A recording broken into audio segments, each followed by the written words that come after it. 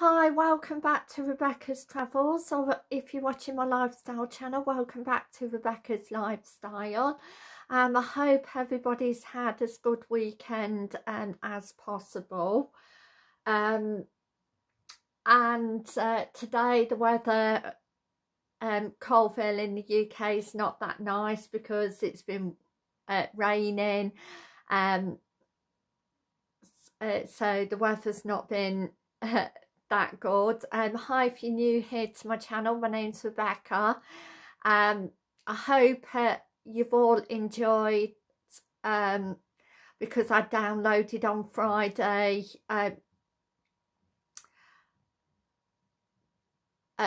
basically my newsletter for February 2022. I hope you've all enjoyed reading that.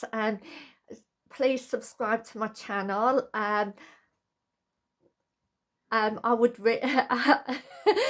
just say I would really be most grateful if you do. It is free to subscribe. I upload 5 times a week on both my travel channel and my lifestyle channel, and I love talking about travel and lifestyle. So let's jump right into the video today, and it's going to be Travel News Worldwide 10 Exciting Facts February 2022. I hope everybody's having a happy Valentine's Day. This is part 2. This is breakingtravelnews.com. So number 1, SH Vega floats out ahead of spring debut. Wow, that's amazing. Good luck to the company. SH Vega features a 4.6 megawatt diesel electric hybrid ready propulsion system with selective catalytic reduction and PCS ice strengthened hull that is full safe return to port certified, so it's very safe as well. So yes, go. I hope it goes as well as possible. Number 2, Icelander launches brand refresh with new luxury, a Boeing 737 MAX 8 named Jack Ubalon, excuse my pronunciation, will be the first of the fleet, wow, to be pointed in the new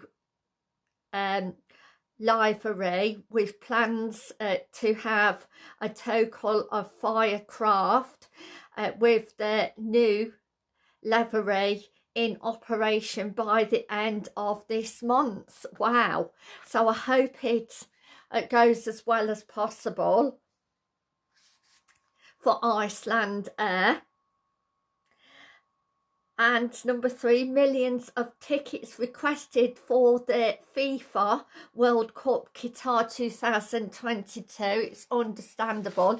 It's a really big event, and I hope it again goes as well as possible. The start of the ticket sales for the FIFA World Cup Qatar 2022 has generated a huge demand. More than 1.2 tickets were requested by fans in the first 24 hours of the initial sales period. Wow, so that's really good.